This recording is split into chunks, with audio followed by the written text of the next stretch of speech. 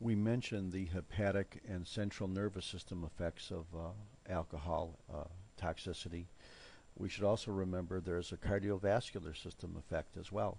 When we get to the chapter on the heart, we'll talk about all the various mechanisms of cardiomyopathy or primary cardiac muscle disease and failure. And one of the most common causes is the direct toxic effect of alcohol as well. Uh, Alcohol has an effect on hypertension by virtue of the fact that it has a vasopressor effect both directly and indirectly.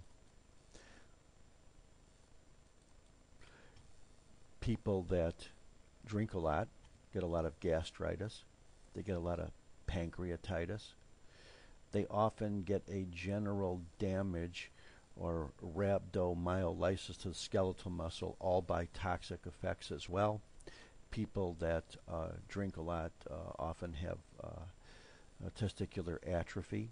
Um, Women that drink a lot are prone to have a lot of spontaneous abortion, growth retardation, mental retardation, and birth defects, or the so-called fetal alcohol syndrome.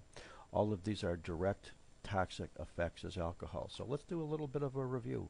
Alcohol hurts the baby. It hurts the reproductive system. It hurts skeletal muscle, gastrointestinal tract, liver, nervous system, cardiovascular system. It looks like there's hardly nothing that alcohol doesn't screw up. So let's just keep that in mind.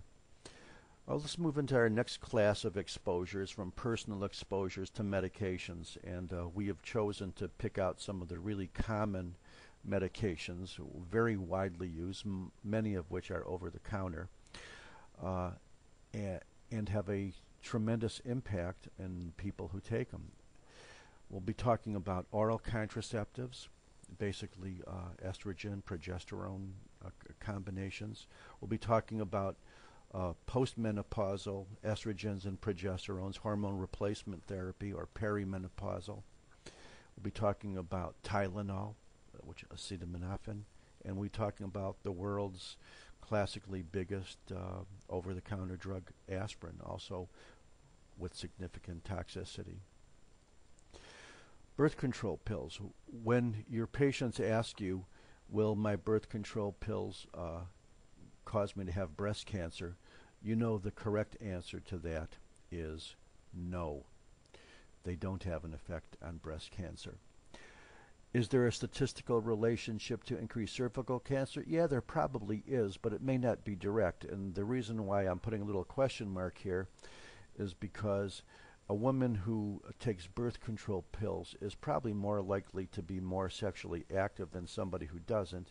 And of course, it's the sexual activity that's related more to cervical cancer. Cervical cancer is a sexually transmitted disease, isn't it? The woman will ask you, would I have a greater risk for some clotting deficiencies or clotting mechanisms if I take birth control pills?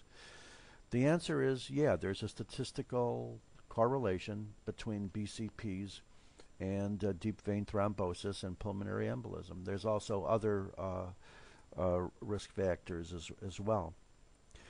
The woman will ask you, if I take a birth control pill, well, does it increase my chance of cardiovascular disease? And probably the best answer for that is probably not. Especially if the woman's under 45. But there is some statistical relationship between birth control pills and an ischemic stroke, regardless of what age the woman is. And of course, birth control pills have always been linked to these little benign hepatic nodules called hepatic adenomas. Sometimes the term focal nodular hyperplasia is used. And when you see a woman or a person or you see a liver that has multiple benign adenomas, you can presume it was a woman and she had been on birth control pills. Let's move up to some more estrogen compounds. Hormone replacement therapy, greater amounts, basically postmenopausal women. So a woman's going to be concerned with taking these things, and she's going to ask you, will it cause cancer, will it cause stroke, will it cause atherosclerosis? And here are the correct answers.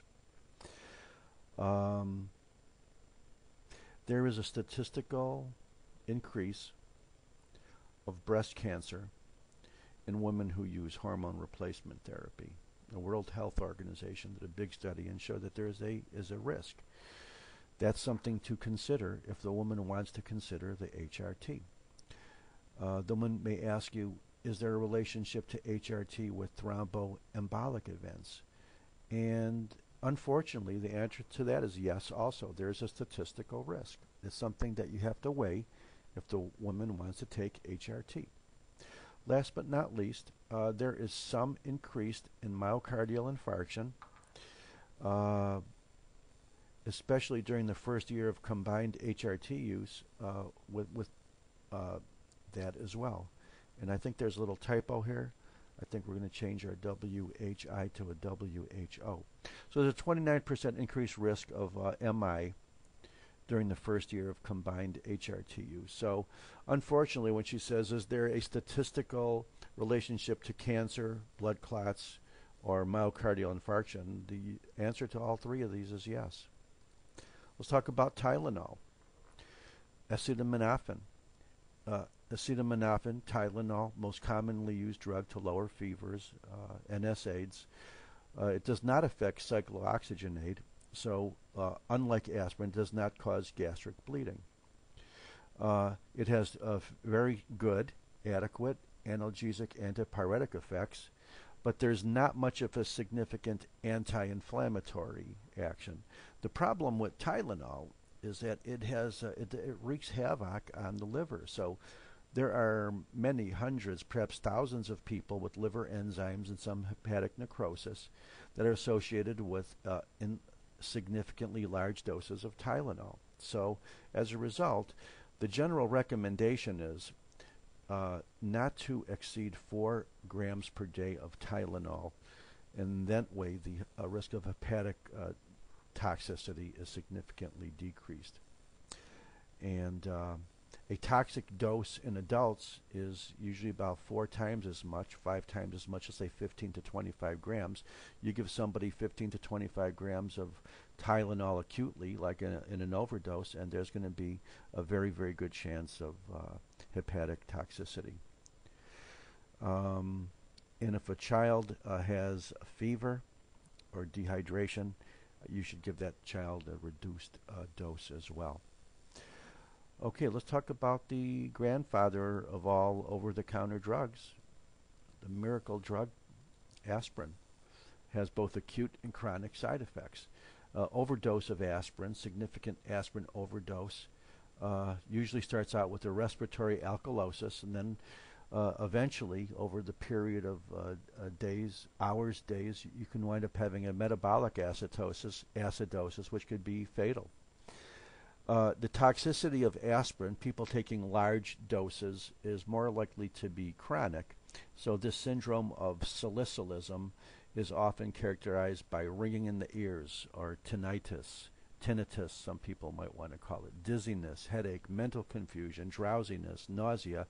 These are like a lot of effects of people taking chronically increased amounts of aspirin. Aspirin inhibits both cyclooxygenase 1 and 2, and of course the great trend has been for it not to inhibit one but inhibit the other, so it has the anti-inflammatory effects but not the anticoagulation effects. Single most common cause, often fatal, with aspirin is gastritis. It's one of the most common causes of GI bleeding. It affects gastric mucosa in a very bad way, especially with larger amounts and or chronic usage. Aspirin has also been indicted with Rey syndrome, in which children have fatty liver and some encephalopathy. They're usually less than 15 years old.